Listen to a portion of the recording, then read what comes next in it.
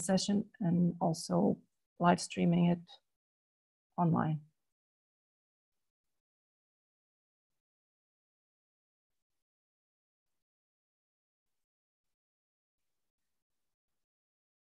So you can start whenever you're ready. Thank you so much. Actually, I was talking, but I had forgotten to unmute myself. So thank you for a great welcome.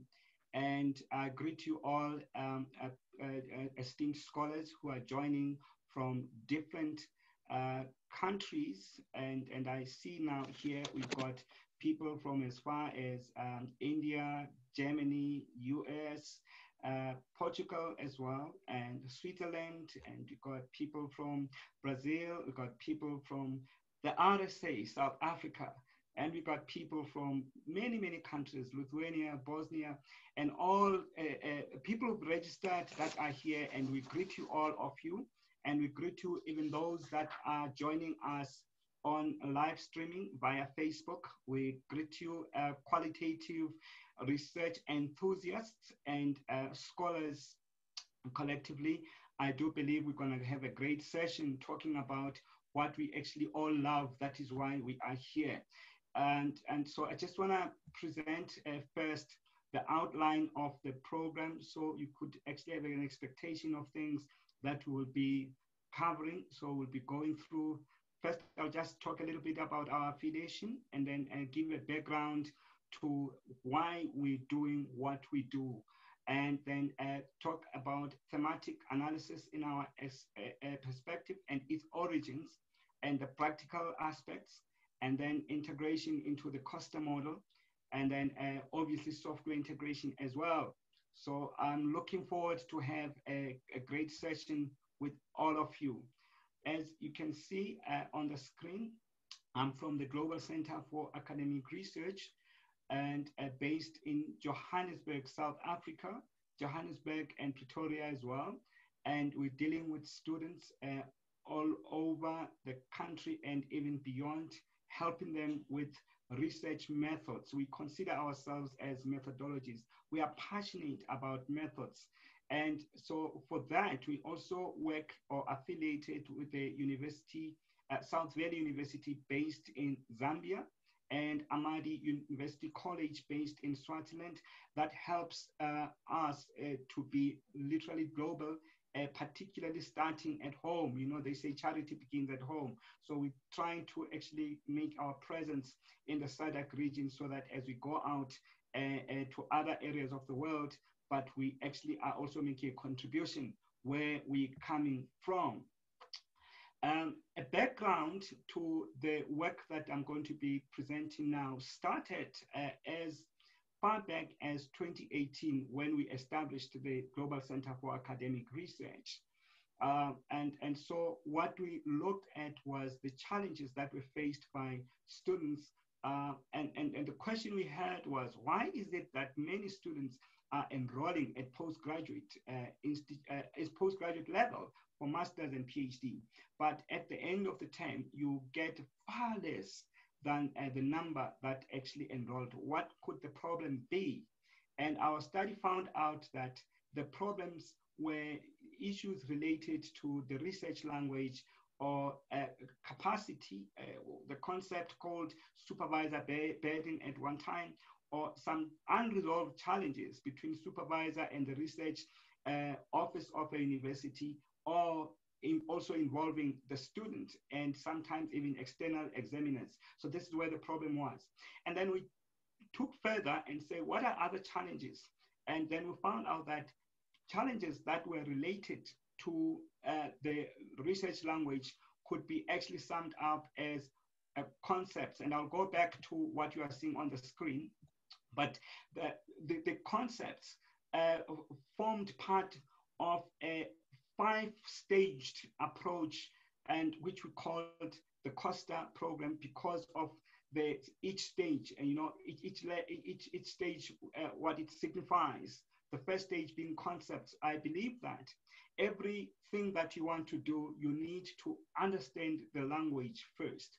And the research language is a language that is not spoken on a daily basis. We don't go around talking about epistemology or ontology or ethnography, and all those kind of concepts become extremely complicated and very complex if you are meeting them for the first time, and you've got to be now conducting an investigation using that language. So we felt that students need to understand concepts, because once they understand concepts, then everything will be easier. We don't believe that you will get all the concepts because there's just too much to learn, but the basics we felt that had to be in place, and that gave rise or birth to the Costa model, which almost is the same as my surname, but really it's got no relationship except that the relationship I was involved in its development. And so the model now has been published as a section in an ebook published in Portugal by Ludo Media, and it's also aspects of the work that we've been doing are also published in through the University of Washington in the USA.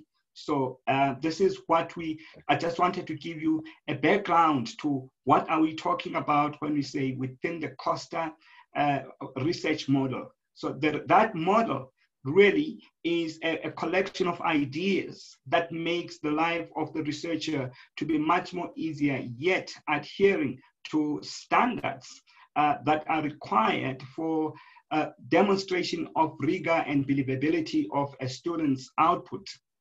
So that's what the Costa model is about. And you'll see that we say we drive to help students and researchers to internalize the language itself, because as I'm speaking English, I've internalized English to be able to articulate what I'm saying. Even the research language is just like that. It requires somebody else to learn and understand it so that they can communicate what they are actually trying to say. But also, you got to love it. And I usually call it the labor of love. It's complex, but if you've got love, then you are able to get to the next level where you complete it. So now, the Costa model of research really, like I said, is ideas that are not really that novel, but except that the structure is novel. For instance, if you look at thematic analysis, which is actually where the Costa model is based, thematic analysis originates from a content analysis, and content analysis is a method on its own, yet it's so flexible that you can actually also use it for analyzing data. But when you analyze data through content analysis, then there are different divisions that are applicable depending on what you really want to do at that particular time. And so content analysis on its own, it's based on three divisions or three categories. And these are the categories that are actually the basis of our model of analysis.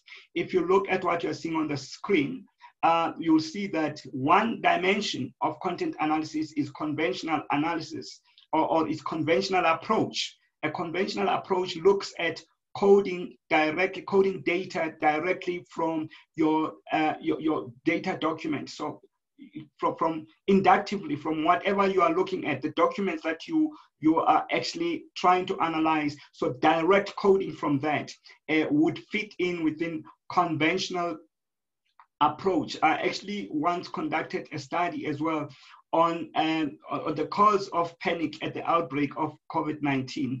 And I used content analysis, and the method that was used there was basically conventional approach.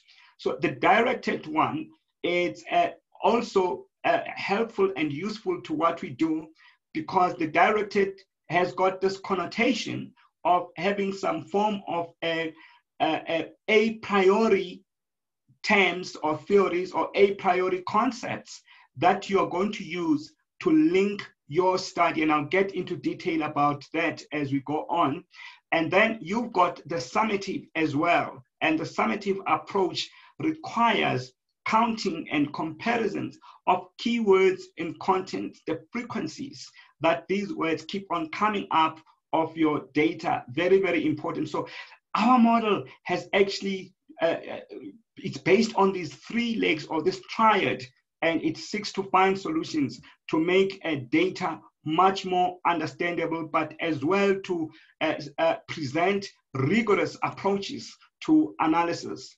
Now, let us look at the application of content analysis so that you could see where thematic analysis fits in. So you'll see that I've got the disciplines on the left-hand side, and then I've got the method that is used on the right-hand side. So within human sciences and linguistic, you would use discourse analysis. This morning, I attended also an e-conference from the Asian Qualitative Research. And one of the speakers was actually presenting on discourse analysis, which really looks at linguistics or analyzing human language and content, the way it is used. However, in business or social sciences and even anthropology, thematic analysis, which focuses mainly on themes, becomes the easier approach to actually analyze your data by looking at the themes, and some people go into it with themes already a priori, or others actually find the themes. The best way is to actually allow the data to bring you the themes so that you could be able to get what is happening. So thematic analysis on its own, as I said, it looks at these themes, how distinct the themes are, how related these themes or these categories are, and then also the number of, or the occurrence or the repetition of these, of certain aspects of concepts, or what we would call relational analysis. In other words, these relationships, how do they continue, how are they related to each other as they continually occur? And also what is critical is the messages that we are learning out of our data. It could be a message that is communicated to a particular setting of your research. What messages are actually going out, or what messages are we getting from our participants? How are messages received, and what meaning are they attaching to these messages? But as well as if the purpose of the message is actually achieving what it is made up for, and how do the participants or recipients of your message, of your communication, responding? How is it actually helping them? So this is the fun of thematic analysis, and how we've actually tried to build it within our model. And the model is seeking to solve some of the complex challenges faced by postgraduate researchers, but not only postgraduate researchers, business researchers, as you've seen in the previous slide, that this method can also be used or is applicable in business and social sciences alike. And one of the things that we are actually getting into is to get into businesses right now and help them and show them how they could actually use our method and simplify it. And I'll get into that as we go on. Now, ladies and gentlemen, on the slide, you will see that there are 6 sequential stages of qualitative data analysis, and I believe most of you are familiar with these, because this is a conventional approach, starting with your data tools and understanding your data tools and what you need. And when we are at this stage, I advise researchers the importance of having clearly identified the methods that you're going to be using in collection of data. If we don't get it right from the time of collecting data, then it becomes very difficult when it is time now to analyze what we believe we've been collecting. So we use quite a number of tools, as you can see displayed there, including what we also call audio recordings. So ethical dynamics also kick in there. It's very important for your participants to understand why you are recording and how the recordings are going to be kept. Professor Tolik recently, in one of the presentations he made through the qualitative, the Asian Qualitative Research, addressed broadly the dynamics of confidentiality and anonymity. So this is what the researchers need to actually establish. How are you going to collect or protect the anonymity, or how are you going to actually ensure anonymity and protect the identities of your participants. That's at the stage one. And if you get that agreement with your participants, it makes life much more easier to collect data, recording it, and then now you are actually observing other things around as you are speaking to your participants. One thing that I also must also pass through here is that COVID-19 also shook the way we literally do qualitative research. There was already a discourse, a discussion and a debate regarding use of technology beyond simply or merely recording, but to an extent of using an interface of this nature to actually interact with your participants. And I know that quite a number of qualitative researchers still are skeptical about it, but we are also required to come with creative ways of actually doing qualitative research. And this could be actually one of the useful methods. And the nice thing about a recorded message using this kind of an interface and also recording that message, as you can see that my presentation is already recorded. So there isn't many separate recordings, it's just one recording. But you are able to go over and over your data, and now it moves me to stage 2. And stage 2 is data familiarization. So this is where you are required to go through over and over your data. I usually say word by word, line by line, and over again. You get used to the data that you are actually going to analyze and then relay to your targeted audience. So that is stage 2. It's absolutely critical, ladies and gentlemen, even through the use of software, which is what I'm going to be getting into later on, showing how we have actually now integrated the Costa model onto software. Now, even when you use a software, it is not a quick fix. You would still be required to get familiar with your data. And that will be stage 2 of familiarization, because the first stage is when you are busy collecting data and interacting with your participants. So some form of familiarity is already achieved there. Then the third stage would be obviously initial coding, and then agile coding, and a final stage. And I would like to therefore now into these ones, just demonstrate these, how they happen, and what labor goes into that kind of an approach. So I'll start with your data tools, but just now taking you to where you want to get to stage 3. So stage 1 would have been done, and obviously stage 1 will present you with transcripts, data documents, field notes, audio clips, quite a number of stuff that you must still sit and make sense about it. And it's like you are thrown in a maze of data, and you need to understand tons and tons of textual data in front of you, which actually is conveying different messages. As you can see, that slide is metaphorically presenting that kind of an idea. Now, ladies and gentlemen, when we are here, what I have seen, and a recent study that I've just conducted as well, where I just scanned through quite a number of postgraduate reports, I find out that most scholars know about the methods that have to be done. Actually, what I'm presenting is not new to many of you, ladies and gentlemen, and students.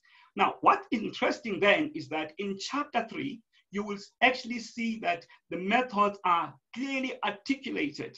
When you go to the presentation of results to find out how did they do what they said they're gonna do, that's where the challenge is. And usually students, as opposed to actually allowing the data to talk on its own, allowing data to be so genuine and speak what it says, they tend to look at the questions, the interview questions that they had from their interview guide, and then start thinking of these questions as themes to be analyzed, or themes to bring analysis or a conclusion. Because when you get to the theme stage, already you are indicating that you are actually towards the finality of your analysis. Now, this is what I see happening out there. And then you'll find out that question 1, so many people said this. This is what their views are about this question, and which is fine. It's another aspect of presenting. We encourage that because it gives us your ideas about what you saw as you were meeting your participants. But it cannot be the final way, and you'll see why. It can't be the final way because already you started interpreting it. And I know that it might create a confusion because we are talking within an interpretive paradigm. And we know there's subjectivity, and we know that you are doing so much to deal with that subjectivity. However, there's also a responsibility, and I believe it's an ethical responsibility on our side as researchers to get to all the extremes of demonstrating how rigor was done. We cannot simply just interpret what the student have said without going deeper into the data. So we really discourage, if you would look at this as the only method, there ought to be some forms of supplemental methods that can enhance what the interpretation of what you see as you are interpreting their responses. So the coding system allows you for these data to be transformed to significant statements that have got clear meanings. And it's not the only time, as much as it becomes the aha moment of your study, of your hard work. That aha moment does not suggest the end, but it suggests further attempts to go deeper and deeper and deeper until you get to the actual messages that are in there. So for you to do that, you would need to decide on a trajectory that you'll follow, or your coding strategy. And your coding strategy could be made up of one way, as you can see in my T presentation here. You've got the left and the right. And the left, the left side, I've got a problem with left and right anyway. But the left side represents what you call a priori codes or deductive codes or anchor codes.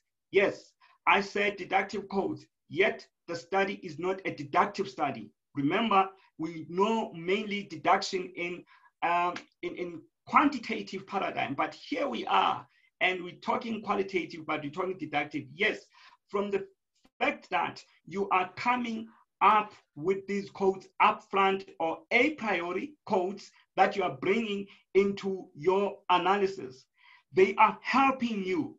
These codes are derived from your research question or your topic. And I am praying that your research question talks to your topic, because if the research question is not the same as topic, this gives a connotation of two different studies. So it's very important that the topic talks to the research question so that the variables that appear in the question are the same as those that appear in the topic. Those variables, when we get to the time of doing analysis, we use them as anchor codes to literally anchor what we call inductive or posteriori codes, or significant statements that come from your data. These significant statements are significant to you as the researcher. One of the aspects of the concepts that are coming from your data are those that you probably identified when you were doing a literature review. And again, aha, here they are in the data that comes from your participants. But secondly, you will find out that these significant statements they actually attracted your attention just spot on, just like that. And you wanted to find out what was happening with this particular statement. And thirdly, these significant statements could also result from the fact that the words keep on being repeated all the time, and they are attached to a certain aspect. So your coding strategy then, as postulated by Johnny Saldana and integrated in Mandam Velas's study, one of the greatest labor of love we also heard when he was doing his master's. And you'll see that most of what we are talking about is also reflected in his analysis there. So you would use emotion coding, which looks at the sentiments that you are picking as you are coding your data, or value coding that is attached to belief systems or religious approaches of your participants, and then the descriptive strategy of coding that describes situations as they are, as you saw them. And then in vivo, obviously, this is where now you are actually quoting your participants directly. But ladies and gentlemen, I'm only showing 4 which keep on coming all the time when we work on research. But there is about 32 strategies that were actually listed by Honorable, and I'll show him now. I'll show that researcher. But there's quite a number of them. You just have to familiarize with them, which means before you get to data analysis, it's important that you acquire yourself a good training on analysis. Don't just hit immediately for the purposes of completing your study, but you need to understand exactly what did you do and why did you do what you did when you were doing it. That is enhancing the rigor and the methodology which is required as one of the criteria for soundness of your study. Why is that repeating itself? Oh, that's stage 3.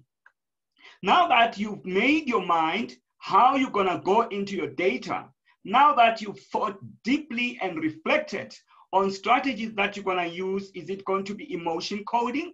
Is it going to be in vivo coding? Is it going to be a situational coding? Or is it going to be any of these methods that I said? There are about 32 of them. So now that you've made your decision, you get into the data document. The data document most of the time is the transcribed version of your interview.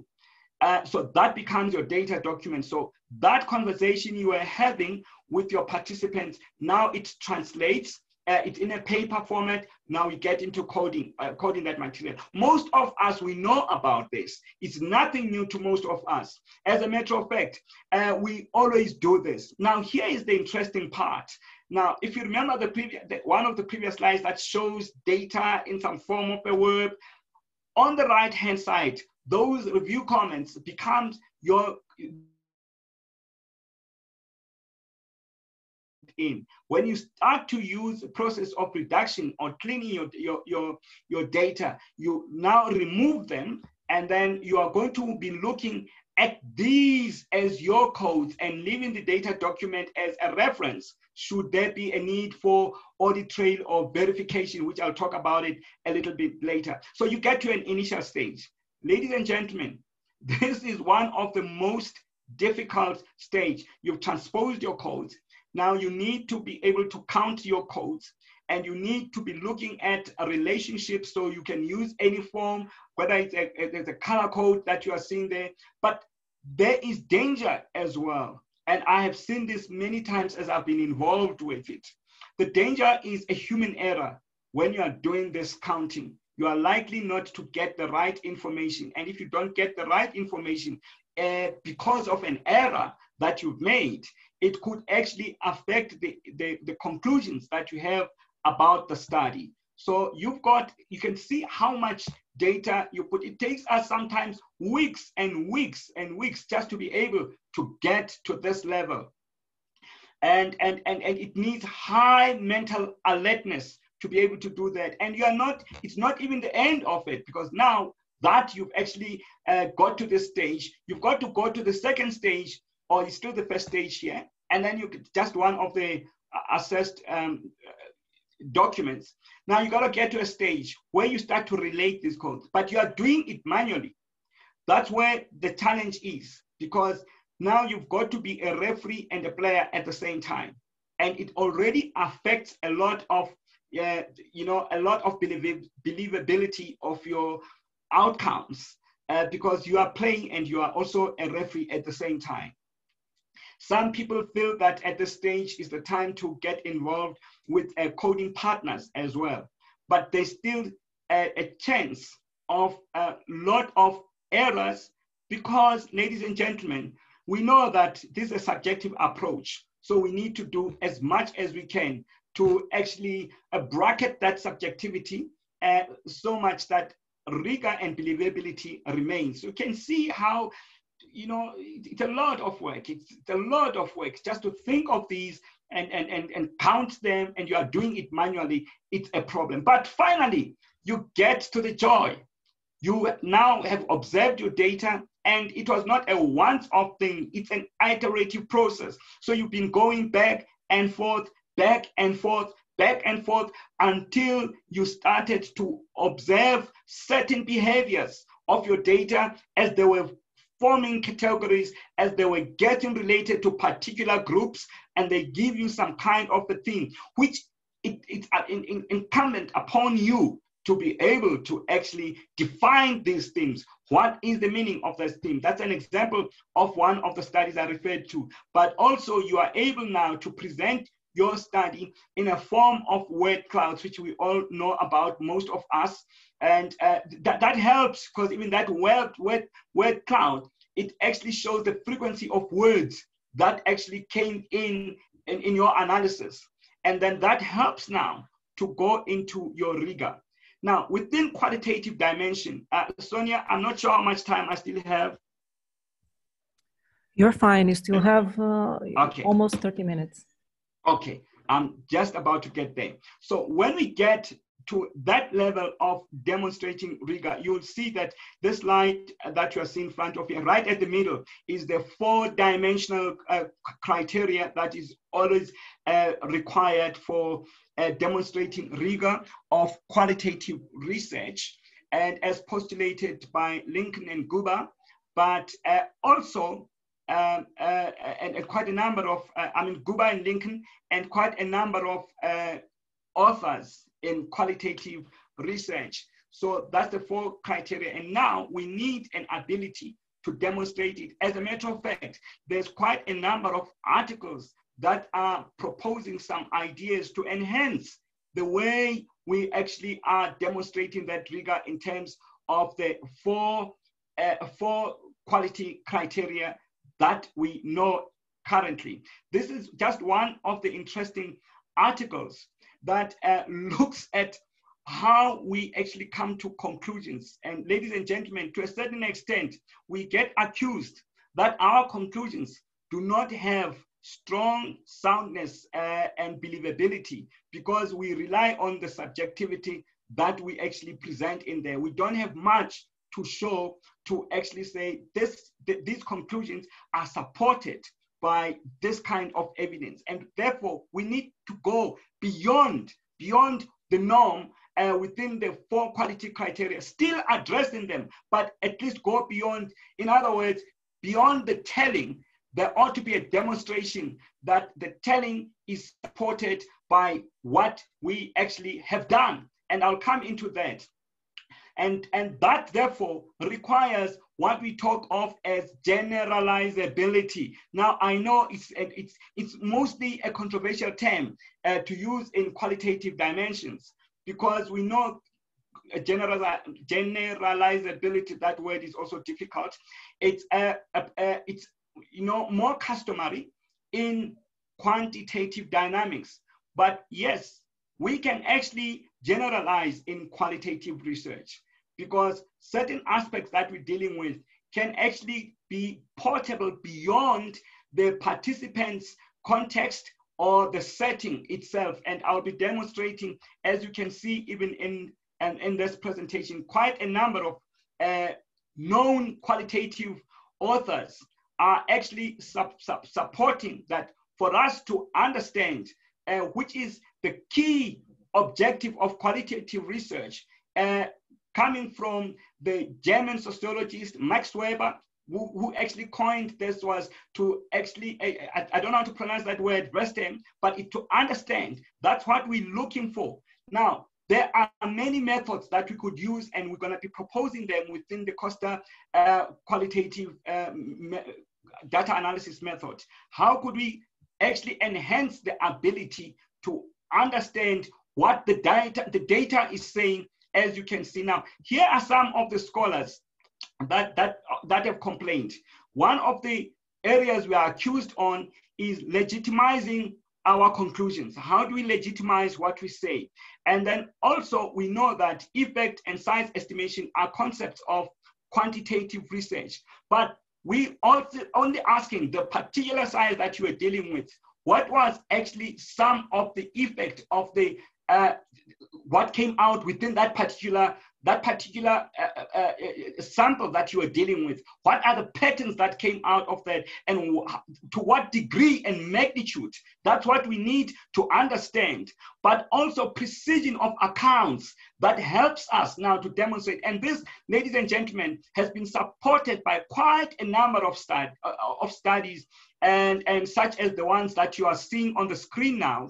And then a lot more than what I've actually put up here. As a matter of fact, the generalizability is much more feasible in qualitative research.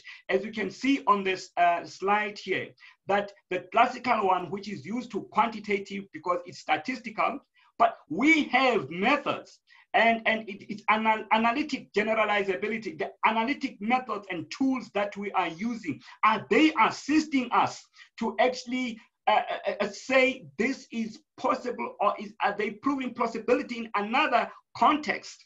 And then you've got also case-by-case generalizability, which is inherent in the 4D criteria as known as transferability. How do we do that? That is where, therefore, now counting becomes important, and you can't do that without reliance of a good software that you could use. And that's where I come into now software integration. How do you use it? It does not do the coding for yourself. And many people thought that softwares do coding. No, it's not doing the coding for yourself. You still have to do and follow all methods and use your right mind, frame of mind, will only help you to count. No, the reason we count, as I've shown in the previous slide, there's quite a number of studies, and this is just some of the reasons. They are helping us to demonstrate that rigor, and we can only be able to do that using software.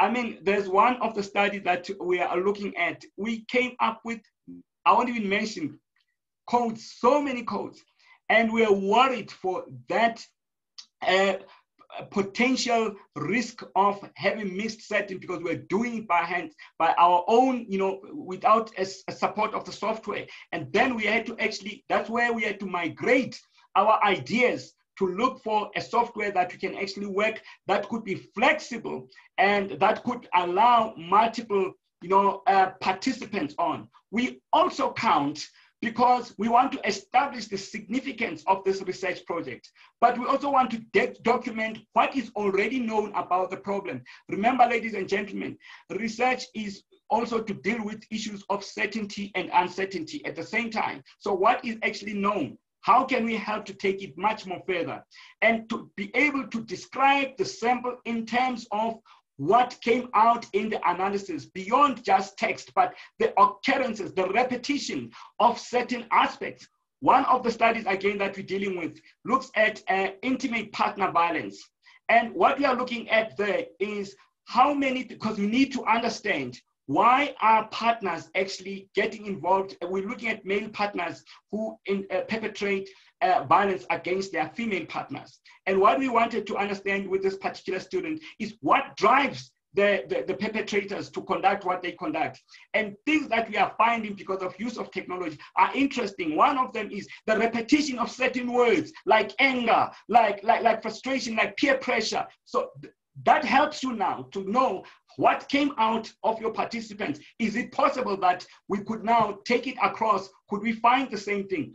But also, ladies and gentlemen, this helps again for methods to be replicated. For someone else to do that and find something closer to that, there are chances that you cannot get this because this is a difficult work. But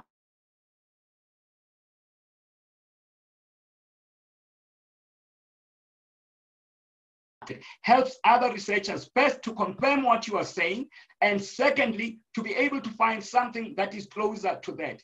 This is hard work if you're gonna do this kind of stuff without a software. And this is where some of you know about the webQDA. Actually, webQDA are partners in this presentation right now. It allows researchers to be able to actually use a method, a friendly method, flexible method that is very, very suitable and useful for the Costa method. And one of its beautiful features is allowing different participants from remotely, someone could be in other areas that you are actually, but we could be able to work on a particular project. That's just one of those advantages that we have. I'm just showing what the software brings, and it brings this kind of things with much precision, right? Let me see, why is my slide moving over and over on the same thing? Okay, all right. And then you are able now to come up with another aspect that might still be viewed as controversial, but to be honest, it is not. When I ask you, how many participants did you see? What were characteristics of these participants? It would be much more easier for me to see if I were to look at something like I'm seeing on the screen. But even for your codes, like I talked about what the study we are conducting right now, how much did the phenomenon of anger present itself across all participants in the data document? Only a credible software can help you to do that, but you are still the driver. I think I have come to the end of my presentation. If there are many questions or any questions, perhaps we can deal with them. Over to you again, Sonia. Thank you, Dr. Costa. Thank you very much for a powerful presentation. I suppose we can receive the questions and comments of our attendees now. If they can connect their microphones or use the chat window.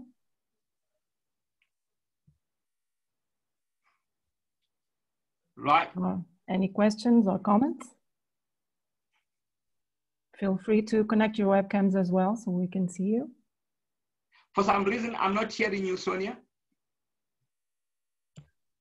Can you hear me now? Yes, I can hear you. Okay. I was asking our attendees to connect their microphones and their webcams if they have any questions or comments. All righty, okay. So we can start a bit of a discussion here.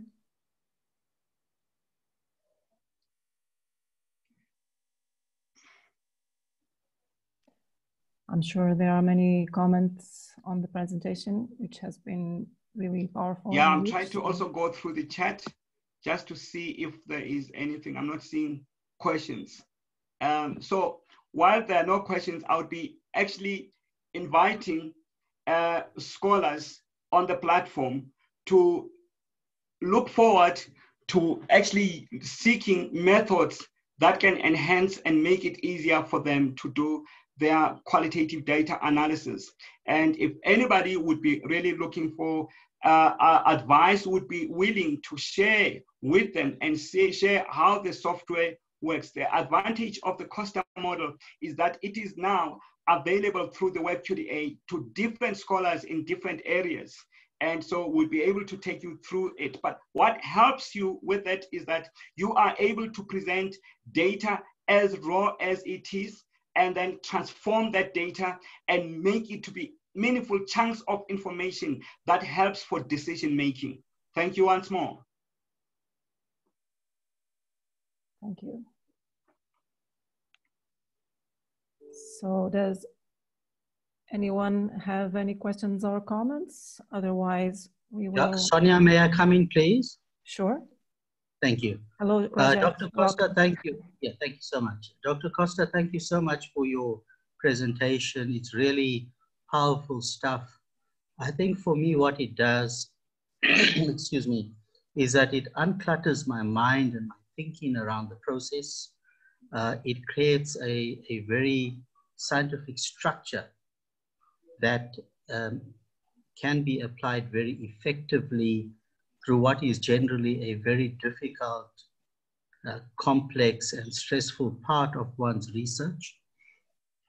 I think also what it does for me is that it brings home, in conjunction with the software, it brings home a sense of confidence that the data is going to follow through quite a scientific, logical process. And therefore then, very useful, very important, yes, very useful, very important insights that may otherwise fall through the cracks. It gets caught in the net. And what I can therefore conclude, Dr. Costa, is that the output, the research output, the conclusions, basically bringing the whole research to a message in one's research report, I think is going to be highly elevated. So I'm very encouraged with the structure, with the scientific detail around it. And I think students will find it extremely easier, if I may put it that way, to navigate through the analysis of data and drawing off the conclusion. So thank you very much. Thank you so much, Rajesh. And what it adds as well, they're not only just navigating it, there's so much fun going through it. Most of the students that we've worked with, they can actually always remember, and I do believe they're now able to share that information and help other people. There's just so much fun to see the work that you've done so hard and coming up with now new information, what we call emergent information that just came out of the data without you manipulating it, allowing your data to speak on its own and coming up with conclusions that will actually help to shape the societies that we live in, because good research is not only to sit somewhere in some shelves, but it should actually be used and consumed for practice. Thank you. No, indeed, Dr. Costa. So there's the continuum in terms of learning a scientific methodology in this part of one's qualitative research, meaning the collation of the information and the analysis and drawing of one's conclusion is something that will be carried through.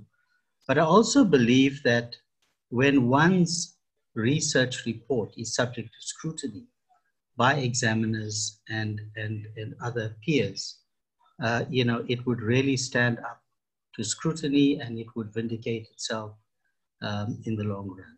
Thank you. Thank you. Dr. Costa, we have another, do you want to add something? No, that's fine. Unless if there's another comment or question again. Yes, we have some questions in the chat window. I don't know if you want to read them directly. Let me see.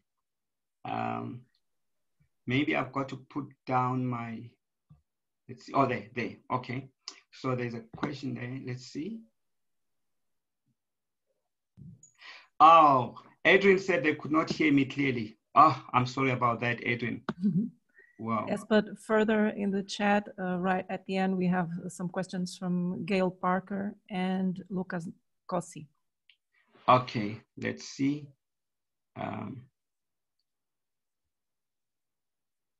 Lucas and Costa. Oh, yeah, there's Gail. Very empowering. I feel like you could have, okay, now that's, Gail feels like we could have continued.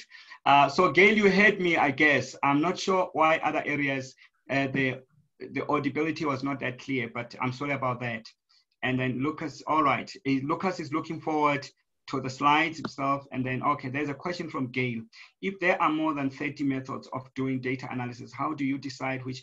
Okay, no, these are not methods of doing data analysis, Gail, but these are coding strategies. And you could get, I think perhaps, because I know I'll provide you some of the details about that article as well that you can look at, or the work of Johnny Saldana, because he's the one who's actually leading on this coding approach, and others as well. But it's not methods, but these are strategies that you keep in mind so that you can use through coding. For instance, if you are seeing anger as some of your codes, you could link them to emotion coding, And then if you want to interpret or quote the people as they were saying, you could link that to in vivo coding. Right.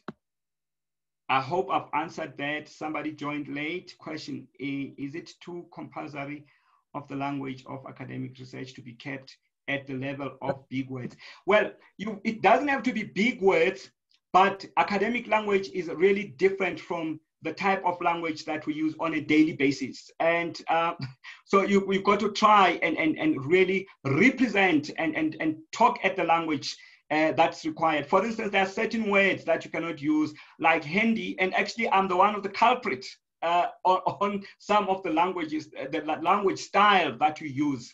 So you've got to write as someone who is a master, who is researching something that really has got to be taken serious and solve problems out there. All right. I think I've responded to some of these, Gail. Sonia. There is another question from Gail Parker. When you translate the interviews conducted during your research to English for purposes of analysis, is there any danger that some meaning may be lost and possibly distort the codes? That's very, very interesting question again, Gail.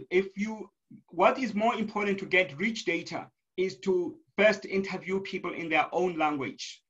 And then, obviously, when you translate this information, there is that risk. That is why, to deal with that risk, if you get a different transcriber, but you still have to read this.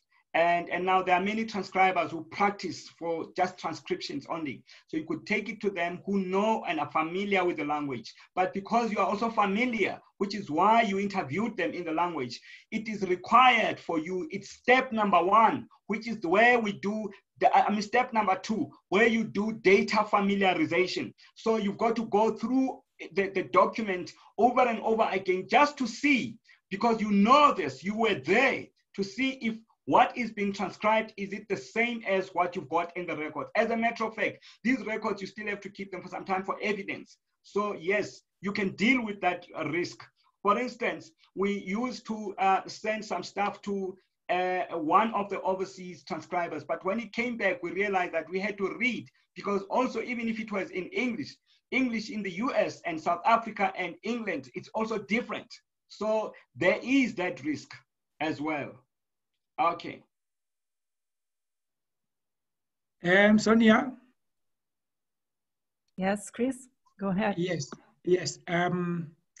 Thank you very much, Dr. Costa, for the well-articulated presentation. I think as masters or PhD students, we just find ourselves in the deep end without these theoretical background to how to deal with data. And this provides a structure that even before you start with your project, you then have to look at all these concepts and what you have presented, how to deal with data, from the beginning to the end. So thank you very much. I think it's a well thought out, well presented, well articulated presentation. And I also feel that it's like you could have gone on and on and on. Very enjoyable. Thank you, Chris. There is Mary Teresa Moody. Can you do a presentation when you unpack the different coding strategies and when these are most effective? Please, I'm not sure I understand that question, Mary, but, Mary, yes, I know you, Mary, yes. I'm not sure I understand your question clearly. Can you do a presentation where you sorry. Oh, you're asking me to do a presentation. Yes. Okay. Can I explain myself, please? I can hear it now. You are asking me to do a presentation. Okay. Yes, please. Is it possible to do a presentation on the different coding strategies? Because you say there's about 32. And Yes. when these are most effective, in what scenarios, or explain why the different coding strategies, and that may Certainly. give us some kind of direction on which to use to get the best result when doing our data analysis. Certainly. We can do that. We can arrange that presentation. Thank you, Doc. All right. I'm not seeing anything more now. Oh, there's a question from Lucas. I heard Dr. Costa speaking on the need for understanding concepts which will enable postgraduates to cope at mastering the master's and doctoral level. Oh yeah, yes, that's true, Lucas. It's very important to know language of everything or anything that you want to do. You need to, and in research at postgraduate level, it's critical. Thank you. Back to you, Sonia. Well, if there are no further questions or comments, yes, Sonia, Rajesh. may I just have a last shot with Doc, if you don't mind? Yes, definitely. You still have a couple of minutes. Thank you so much. Doc, you know, in terms of researcher bias, creeping into the analysis and drawing of one's conclusions. Now, considering the Costa model and, of course, the software that we've spoken about tonight, do you feel that it would assist in limiting or rather controlling researcher bias creeping into the analysis and conclusions of the data? Right. That's a good question again, Rajesh. Remember one thing, that you as a researcher, first of all, you are a main instrument. The main instrument is you, because you are the one who deals directly with the data and you are the one who is interpreting it. So first of all, it's very important to be aware of your biases towards what you are actually presenting. So it's very important. However, the system even helps because, for instance, if we talk about the software, you'll find out that you are able to get certain ideas about the data as it presents itself without your manipulation of any kind. So you just have to be interpreting it. But yes, we've got training that we do on also how to use that. But it's very critical that qualitative researchers are aware of their bias. As a matter of fact, that's what we call, there's something we call bracketing, where you can actually recognize yourself, the potential for your own bias to actually change the direction of the study. But the software does help for credibility. Without a particular system, even the Costa model, if it is not used on the software we're talking about, it's got problems, because at the end of the day, it's you telling me, which is important in qualitative research. You've got to tell me, but the question is, how far detached yet you are attached from what you are saying? Thank you. Thank you. Wonderful. Okay. Thanks. Okay, Dr. Costa, I think we can call it a day, if it's okay with you. That's fine. I think we've addressed all we could. And thank you so much, Sonia and the team in Portugal, and all those that are watching us on Facebook Live. Thank you so